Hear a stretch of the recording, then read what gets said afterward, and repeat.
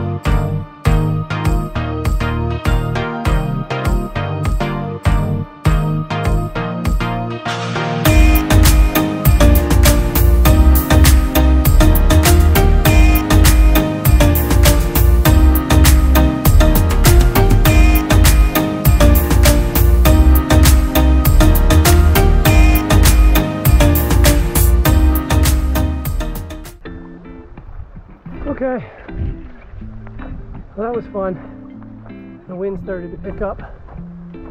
Went on a little too much of a drift to hold out there. The water temperature for November is still pretty good. Yeah, that boat is called the City of Chatham. It went down a long time ago. Big wooden steamer. And I got all the information in the big book at home. But it's always a fun one. There's a lot of steel parts, drive shaft stuff, some engine stuff still on it. Plenty of wood. Really good structure. So yeah, we try to get out and get a few more snorkels and free dives in here before we take off, before it gets too cold and this gets iced over. So it's just always nice to come out for an hour or two. Hope everybody's making the best of their day. No matter what you do, just get out there and do something. Go outside and play. See you in the next one. You.